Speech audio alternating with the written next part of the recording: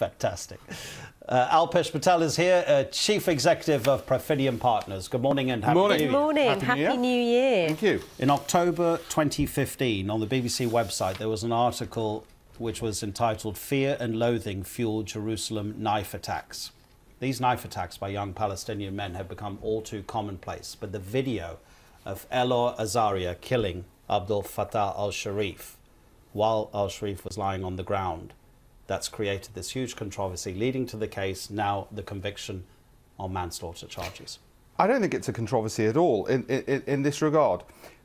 The Israelis have a process of rule of law. They're the only democracy in the region, and they've convicted this soldier of manslaughter. They've convicted him of committing a crime. Albeit, from the Israeli perspective, the mass public, this was a terrorist he shot.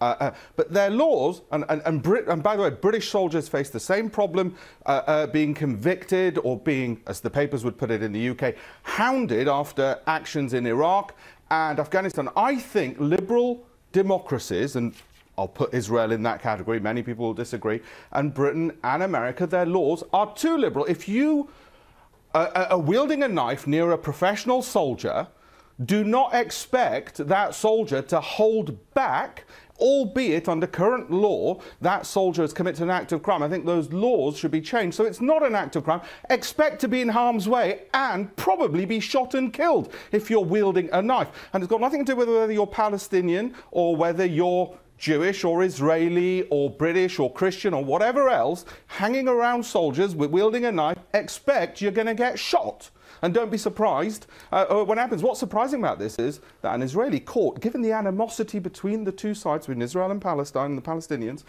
convicted him. They said, we're going to go after our own man, the soldier, and we're going to say that the terrorist, as they put it, freedom fighter if you wish, if you're on the other side, has rights.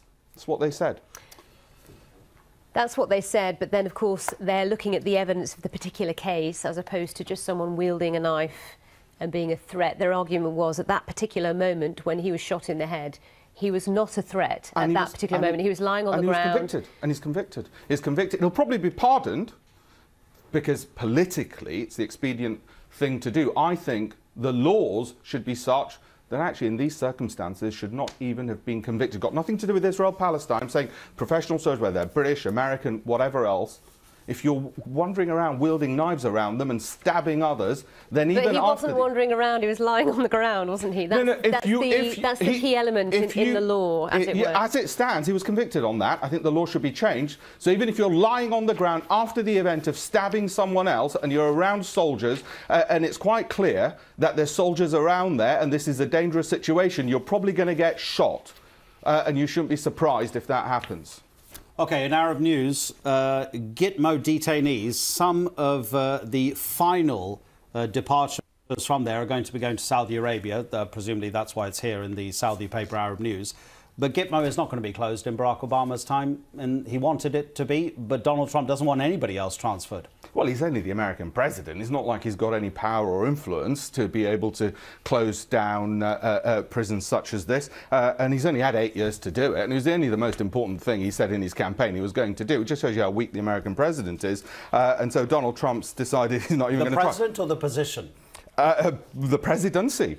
Regardless of who's in Congress. I'll tell you what's interesting. We're going to move from the age of principle, which is that America is better than this. This goes against our democratic founding principles of liberalism, that this is an affront to everything America stands for, to the Trump principle, which will be, you mess with us, you're staying in, and you're staying in indefinitely, and if it's extrajudicial, so be it. It's going to be a bit like what I say with the laws in Israel. Actually, you know what? The pendulum is swinging the other side on this. And there's only 59 people left. Yes. The complicating factor is this. Wall Street Journal, 693 have been released, according to the Wall Street Journal so far. A third of them, according to the Wall Street Journal, have returned to terror groups.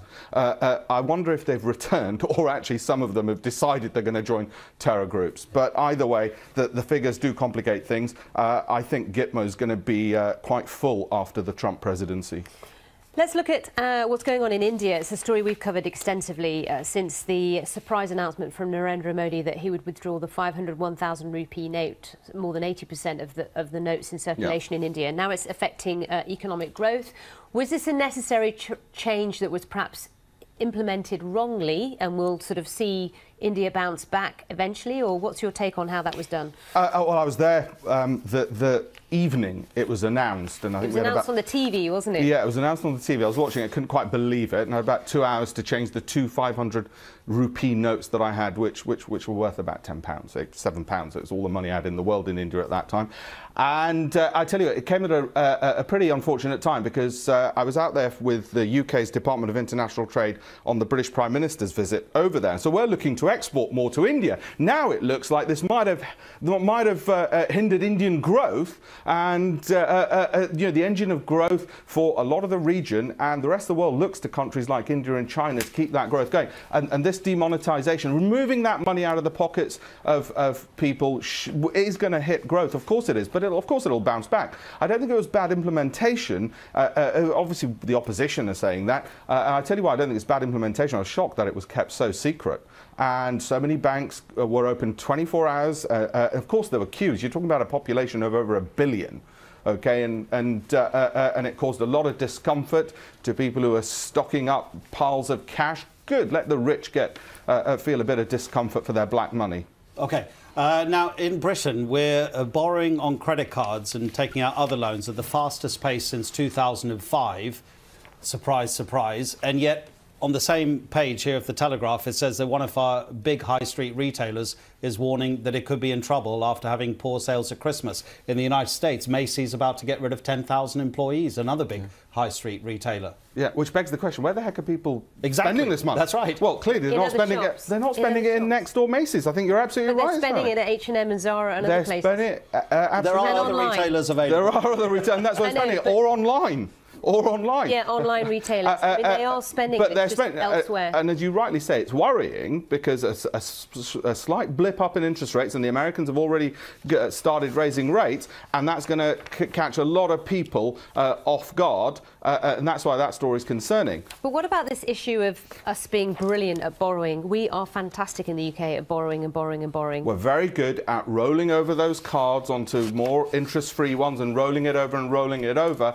Of course, it's not ideal at all to have this level of debt. And at the moment, hopefully what's going to happen is sooner or later, for God's sake, they'll start raising salaries. That's the problem. The reason people, I think, are borrowing so much is cost of living continues to rise. Not just a British problem, European, global problem. And salaries aren't matching it, so people are making do with credit cards. If they raise salaries and pay a fairer wage, keeping up with inflation, maybe we won't need to be so much in debt. Alpesh, we have run out of time, so we won't be able to talk about dementia. I think we can probably just leave quickly. Have we got any pictures of Robert Marchand, the cyclist, 105 years old? Don't show my wife the cyclist. She's going to tell me to get on the bike. We do quickly. I just wanted to say that this guy, he managed 22.5 kilometres in 1 hour. The doctors say he has a very special heart. His physiology makes him... Yeah, so what's your excuse then? Yeah, well, I can't. Yeah. Thanks a lot. Bye-bye.